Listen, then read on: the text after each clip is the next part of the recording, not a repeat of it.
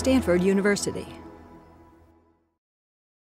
In the late 60s, NASA created an arts program and invited a series of artists to come and document the launch of Apollo 11, the first mission to the moon.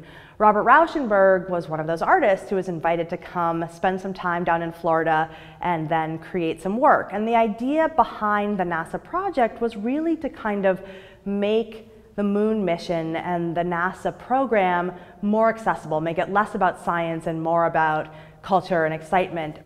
Rauschenberg didn't take a single picture, but instead asked NASA to send him all sorts of materials in the wake of that. And the agency, in response, sent Rauschenberg promotional photographs, scientific documentation, maps of Florida, tourism board information.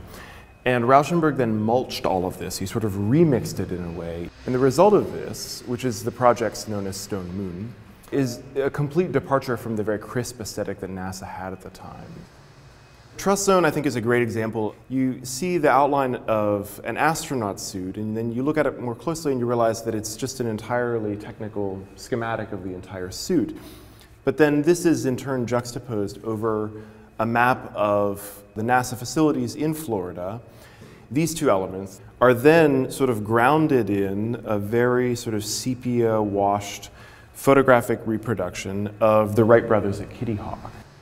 This is a really narrowed focus onto one small moment of his career. For us to be able to put every part of that moment together, the stone moon collages that were meant to be a book, the prints that are really colorful, and then the archival materials that tell us a little bit about what Rauschenberg's experience was, I think you're getting in this one gallery this really tight moment where you understand this great artist and this moment in his life in a really different way.